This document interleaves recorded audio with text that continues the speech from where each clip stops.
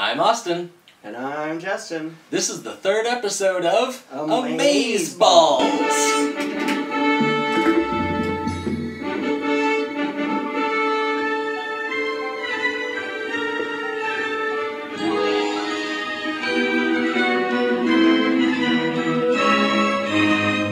Hey Justin, do you remember what the name of today's episode is? No, I forget. How could you forget? Never forget! Oh, okay, I remember. Not 9/11. It's the Alamo! Yeah. Oh, Alamo Jobe. Alamo Jobe, yep. Yeah. Yo, I'm the Master Blaster Jack, and I'm the Universal King of Rap. Check it out. I'm a mean, lean, rapping machine. Do you know what I mean? But you got the threads that's the turn in my head. So, we have our first time travel episode here in Right. episode 3. It's pretty cool. I liked it. And action-packed. Yeah, which is good because I felt like the acting was a little subpar in this one. It was like, lacking. especially compared to like how great it was in the last one. Yeah, okay. No, it felt It did feel lesser than the last one, yeah, you're right. like just acting wise, but it made up for it. Oh, just in wall-to-wall action. Yeah, right. It was, and it was still funny. Yeah. Like, there were some parts that it was still legitimately funny. We start off in the Alamo in San Antonio, Texas, and it's the Battle of the Alamo going on. Right. The Texans are trying to hold it against the invading forces. And they are losing. Badly, from the looks of this. Yeah. There are Everyone people knows getting that shot story. all over. It's quite violent. Yeah, there's their main character, Jobe, Alamo Jobe. He's a young boy. He's a volunteer in the army. Yeah. Mm-hmm. Yeah, but he's still like, at least to me it seemed like he was like a teenager. Mid-teens. Yeah. Definitely. It starts off in the battle, and he's basically running support. He's reloading like people's weapons. Yeah, giving them new changing them out. Ammo. Yeah. I think he's doing some medic work there in the beginning, like pulling people out of battle if they're injured. Right. But There's it's time he pure tripped chaos. that guy. Yeah, with his gun. It's pure chaos. Yeah. So he's running around, shooting whoever isn't on his side. There's like 17 deaths in the first 2 minutes. Yeah, it's Quite the kill count. Yeah, there's it was pretty violent. There's even a knife got thrown into the back of a Mexican. Yeah, that was David Bowie, right? Yeah, David Bowie. They were both there. Yeah. So something strange starts to happen as he's wandering around the battle, kind of in a haze, because there's just explosions, gunshots, dust. There's a lot of dust up in the air. Like, you can't see in front of you at all, and it gives it kind of like a little mystical feel. And some tourists walk out. Yeah. From the 80s. Some old woman and man. In the couple. typical tourist garb. Yeah, the guy had a fanny pack. They had like one of those giant cameras. The white shorts. Yeah, they were walking around talking about the different places and. Totally not affected by the battle. Right, the battle's still going on behind them. And around them? You see people dying, like getting shot. So point Job is blank. understandably confused by this. Right. He's looking for them, but they disappear. And he, I guess, moves along, keeps providing support. And He can't worry about it too long. Yeah. Because he's still. It was weird. He may have But he's imagined still it. getting shot at. Definitely. So his commander comes up to him and hands him a letter, and tells him to take this to who was it? Colonel. It's a General John Lefferts. Yeah. This wasn't listed on IMDb. We had to go back and rewatch part of it. Yeah. IMDb, he's storekeeper. Storekeeper or curator. I'm not exactly sure. Yeah, I don't know which one he is. But he's told to give this letter to the general, so he starts making his way through the madness of the battle. Right. And the general is on a different street. He has to leave the battle. Yeah, he has to leave the Alamo and go to some, I think it was Shuttlecock Road. Yeah, that's it.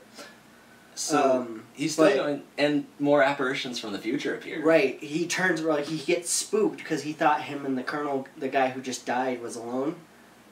But he hears someone behind him. He turns around and whips his gun up to point at whoever's there, and it's a whole group. It's of like a tourists whole this group of time. people, and it was a tourist like a tour guide. So I love this scene. He's talking to the general. They're both on the ground because they've fallen after a blast.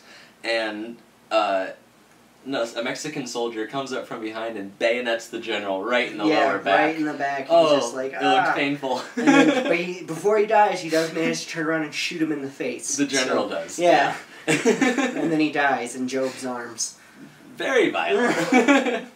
But still really good. So he sees the second group of tourists, and they're all taking pictures. Yeah. Walking right through the middle of the battlefield. Yeah, bullets flying everywhere, and he's yelling at him, "You gotta get down!" There's cannon fire coming. He's like, "You're all gonna die if you don't get down." As the battle intensifies, he runs inside. Well, the Santa Anna's army comes in. Exactly, Like they break through. There's just him and them, and they're chasing him down, and he's just like kind of gets surrounded. He's like in a fire, like they're all pointing at him in a fire. No. He seeks solitude in the inside the cloister, inside the Alamo, and winds up in a gift shop first. Right. And it's a mother, a father, and a teenage son buying souvenirs from the Alamo. And she's like, "Oh, they don't have any band shirts here. You have to get a San Antonio one." Yeah, right. He said he didn't want one that says the Alamo, so they compromised. And this was crazy. They rang up 2 T-shirts and something else. like a snow globe, probably 5 things altogether, and it came to $24. Alright. Go to any tourist trap now. No. What can you buy for $24? So this is when he leaves again, because he's super confused. Winds up being surrounded by Santa Anna's men. Yeah. And they all prepped their weapons. Yeah, He's standing up against the wall, execution style. He just see him resigns. He closes his eyes. And a hand reaches from out of frame and pulls him off screen. The bullets hit the wall behind him right as they fire, missing him. And he's fully pulled into our world now. Yeah, it was a security guard or the guy who runs the Alamo tourist attraction place now, throwing him out. It was after hours. Yeah, it was after hours. So have you ever been to the Alamo? No. I went once, and it has some odd history from the time the battle took place until now. Right. It was actually lost for a while. They didn't know where... I did know that. They didn't know the significance of it. I did know that. It was a wall in a store, a warehouse store, for like 50 years or something, before it became a tourist attraction again. So he's now in present time, 1985. Right. And it's just a wondrous world. Buildings around him soar up. He handles it very well. He's so nonchalant about it. Yeah. He's nonchalant, yet still driven. And wary. Yeah. But he has He has not given up on giving his message, so despite being in the entirely new world with metal screaming death traps going down the road and giant buildings made out of you can't glass. even see the top of. Exactly. And we were joking, this doesn't look like the Texas either of us know. This is definitely California. Yeah, There are palm trees, people on roller skates. Yeah, just like going by on the sidewalk. Art being done in public. Mm-hmm. I don't know what Texas was like in the 80s. So he actually gets on a bus. He's wandering around, he sees people get on a bus, so he gets on. Yeah, well the bus driver's like, "You gotta get on if you want to come." Mm-hmm. And I think it had like one of the general's names on it. Or it was leading to the street where he was going. I don't remember exactly. But he gets on the bus, he sits in the wrong place, and he has to go sit by the old woman in back. Right, yeah. And he's eliciting help from her to get to Apparently Shuttlecock he just got Road. a free bus ride Yeah. because he didn't have any money. Well, he's dressed as a historical reenactor. Yeah, yeah. Maybe they just let it slide. Yeah, he's got the coonskin cap on. Mm-hmm. He's got a full musket. It's about a 5-foot musket with a bayonet on it. He's dressed in all leather. Yeah. Looks like a hunter-trapper from around the time of the Alamo. Yeah. So he's on the bus and he's trying to get to Shuttlecock Road. They don't go directly there. They drop him off downtown. And this is where the trouble kind of starts. And we said it was full of action. The lull, the bus ride, that was like 2 minutes. And now we're almost straight back to it. It was just him having a conversation with a nice old lady.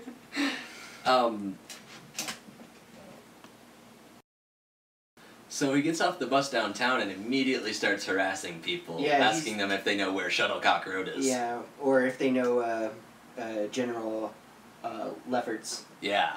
So he's dismissed by all of them. They're big city people just dismissing him, walking by, shrugging him off. And then a kid pops out, a little boy dressed as a... was he dressed as a cowboy? He was dressed up. I believe he had some cowboy components to his costume. But then he had like an assault rifle toy. From the future. Yeah. Which, I mean, that kind of fits. Yeah. But he jumps out of a shop door. Yeah, he's like, bang, I got you. And the guy asks him for help, and he shows him where the telephone is. He says that's how... Well, not yet. Oh? First, we gotta talk about how the kid was just like, hey, you must be hot in that. He's like, oh, I am. He's like, are you thirsty? You can have some of this. And he tries it. And he tries it, and he's like, what is this? And he's just like, it's root beer. His first soda. Yeah, and it was just like, So not affected by it. He makes a good time traveler. Yeah, he was... Or he's in shell shock from the battle that he just witnessed before coming here. Who knows, but... So he tries root beer with no effect. There's something to be said for his determination. Oh, yeah. Like, even in the face of all of this... It gets worse. Thrown 100 years in the future. It gets so much worse. He's got to deliver that letter. Yep. So the kid shows him where the payphone is, how to use the yellow pages, but neither of them have any money. And this is where the kid's mom enters the scene. Yeah, who says she needs to tie the kid up with some chains. Well, because he keeps wandering off. Totally normal response. Yeah. And I was commenting when we watched this that if this was an 80s movie, this is where we would have derailed from the story and he would have stayed with the mom and the kid. Yeah. Yeah. The mom's wearing nothing, basically. Skimpy shorts, see-through top. So, super hot. And she gives him a couple of quarters, and after a minute, she wanders off out of the show forever. Mm-hmm. The kid's just like, bah. Yeah. And then Alamo Jobe makes a pretty good approximation on what he's supposed to do with a payphone. He puts the money in. He has no idea what a phone is, even. No. But there's a good 40 years between the Battle of the Alamo and when the first phone call happened. Right. So he puts the coin in the right slot, and he picks up the receiver, and he's like, he doesn't know what to do after that. But he yells into it. Yeah, that's what most people do. He's a pretty good guess. Granted. He was just a few. One step away. He was like a few decades off from that working. Yeah. Where he could have just been like, Shuttlecock Road, and it would have shown him where it was. Exactly. There's a decline in payphones now. They're not too common. Which is weird to me. Yeah. Payphones should be around. Definitely, because you lose your cell phone. Right. What happens if you lose your cell phone? You ask someone to use fucked. it, and they look at you like you're crazy. Yeah, that's why we need to bring back the payphone. We do have a couple here, but yeah, they're on the decline, pretty harshly. They leave the scene, and he makes his attempt with the phone. Doesn't work, so he kind of goes back to asking people if they've seen it. Stumbles out into the road, nearly gets hit by a giant blue van. Yeah, but he turns around and fucks it up with his gun. He shoots it right in the grill with like. Right as a cop was pulling up to stop him for, I'm assuming, jaywalking. Bad timing, yeah. Because he walks off into the middle of the street and the cop's like, "Whoa, wait, what are you doing?" And then he turns around and shoots a car with the gun. His muzzleloader stops this van in its tracks. Yeah, I was just like, well, also it could have been someone putting on the brakes, but. So now the cops are trailing him. Yeah, and I was thinking, it's a good thing that he got sent to the 80s, because nowadays he just would have been shot dead right then and there. Wah, wah. The cop does pull his gun. Yeah, but as Alamo Joe runs away, he does not shoot into the crowd or shoot him in the back or anything. And this gives Alamo Joe a chance to get on a horse. Yeah. He runs around in a conveniently placed horse next to a truck. He runs up, he's like, I know this one, and does he saddles it awesome. Well, he's from that time. Right. And he's in the army now. Yeah. But he leaps over a car, kind of slides over the hood onto this horse. It's pretty badass. Yeah. Should have put some sunglasses on. And he books it. He knows how to control this horse the moment he's on it. Oh, yeah. Going down the street, avoiding traffic. You can just tell, he's like, oh, yeah, this is... This is something I know. And good thing he's in Texas, because that Battle of Alamo happened in 1836, I believe. Almost everywhere in the country was using horses then. Mm-hmm. If he had been transported to New York nowadays, no, this wouldn't happen. He would have been screwed. He could have got on the subway. Maybe he was really open to getting on the bus. He got on it like nothing. I like the 80s subways where they were all covered in spray paint and like ruled by gangs. Warriors. Yeah. But he avoids the cops. He has a long chase through a couple of parks. Yeah. He loses the cops in a parking garage, and then leaves. Yeah. And then an immediate next scene, he's just riding the horse outside, and more cops come. So I'm not sure, like, what the point of him losing them was. Mm-hmm. If like the next scene, literally the cops come back. He just made a wrong turn. Yeah. Because you can lose anybody, anytime, anywhere in a parking garage. Yeah. It's a universal truth. Anywhere, parking garage. If someone's chasing you and you need to get away, go for the parking garage. Parking garage. They It's will not multiple find levels, and each level's like slanted different, so it's almost like a quantum type of space. Right. It's terrible. So he leaves. He goes the wrong way. He gets 3 cop cars on him now. But they stop chasing him when they encounter some benches, foot-high logs. No, these are just logs on the ground. Yeah, they're just like, I guess he got away. Yeah, they're chasing him through several parks, but he goes into one and they Yeah. stop. This leads to him arriving at a outdoor painting scene. Yeah. It seems to be like a... Very strange. A demonstration, a gallery exhibition maybe. Yeah, but there's also a clown with some balloons. Yeah. It could be a festival of some sort.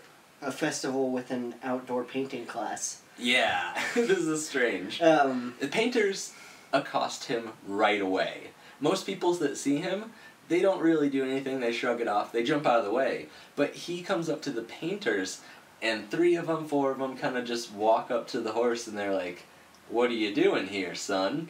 Why don't you give me that gun?"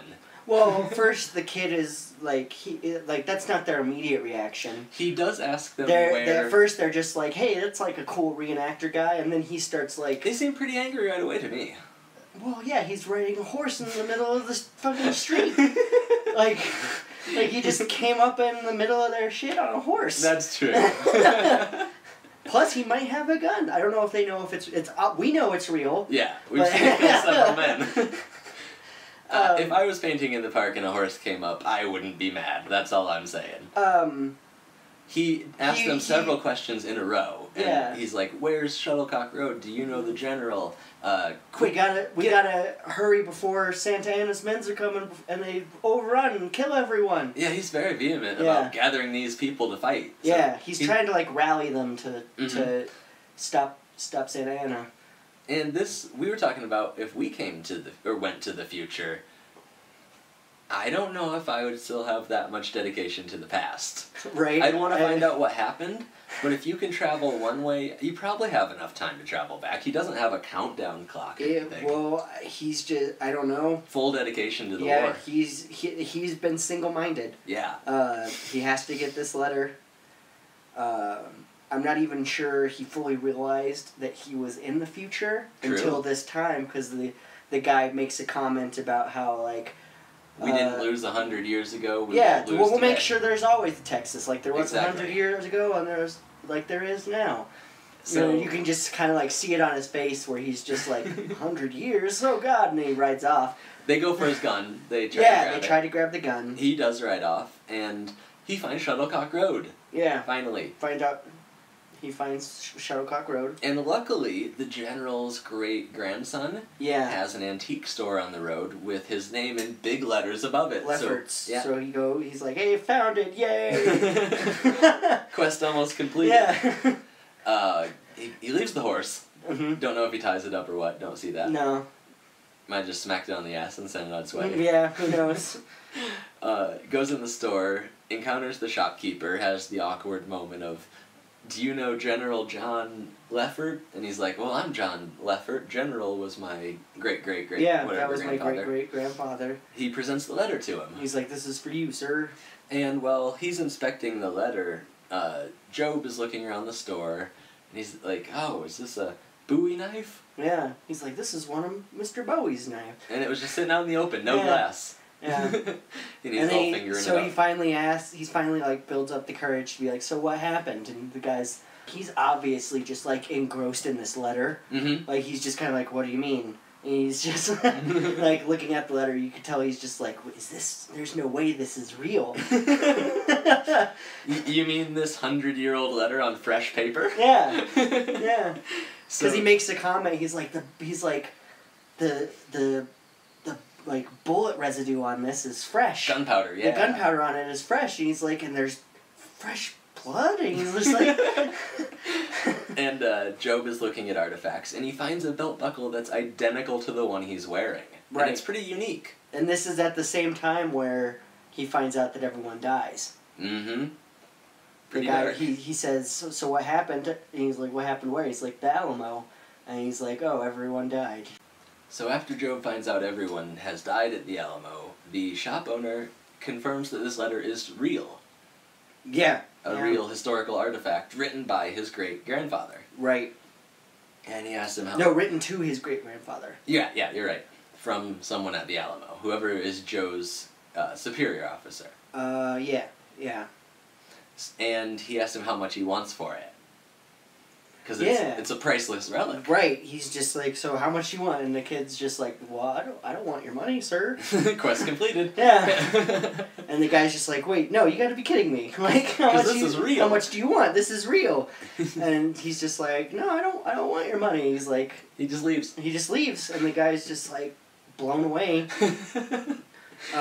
He does get the horse back. He must have tied it up outside. He does still have the horse. He gets on the horse, rides it. He goes over to somebody, asks him which way the Alamo is. Yeah, it's a janitor. And whenever the janitor turns around, we see it looks exactly like him, but with glasses. Yeah. So this could be like, he survived and it's his lineage, his grandchild, or... Or he had a child at 12. It could be. Reincarnation type thing. I mean, time's malleable in this episode. Right. We see that. Who knows? One thing we skipped over really quick was the breakdancer, which we have to explain because it's in our opening. Yeah, there was what was his, Rap Master Jack? He's breakdancing, Jobe comes up, he's watching, the guy stops breakdancing, approaches him. And then he steals his hat. And runs away. Mm-hmm. Pretty low. Yeah, it was, pretty low. Bad form. So, after he leaves the antique shop, gets back on the horse, rides straight back to the Alamo after asking his janitor self where it is, because he points him in the right direction. Yeah. He's like, "Where's the Alamo?" And the guy's like, "Over that way." The cops must have both stopped looking for him. Both him and his predecessor, extremely polite. Mm-hmm. His future self, though, much thicker Texas accent, I noticed. Yeah. Which is strange. Yeah. I don't know what the accent was during the 1860s in Texas, though. Who knows? Who knows? And he didn't talk much.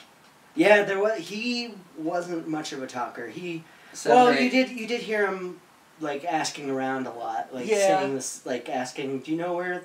Probably 7 or 8 lines of dialogue total, though. Yeah.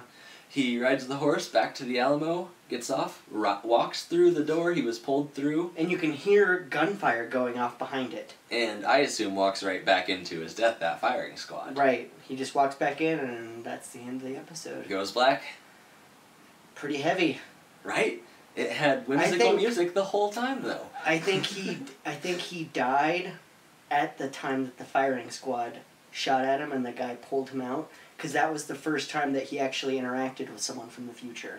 Why do you think he was seeing them before that? Just a place of great suffering and battle? It made like a thin spot or something in time and space? Who knows? It was deep, but it was also kind of shallow.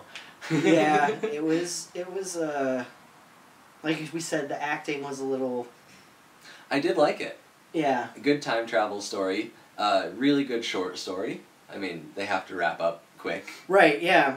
That's the thing about these. They're only like 22 minutes, but they feel like a lot gets said. A lot packed into it. Yeah, there's a lot into it, but it doesn't really feel rushed a lot of the time. And that's why I love them, and you can blow through them so fast. Next week we'll we'll be back with another episode of Amazeballs, and we'll be covering Mummy Daddy. Ooh, spooky. All right. See you guys then.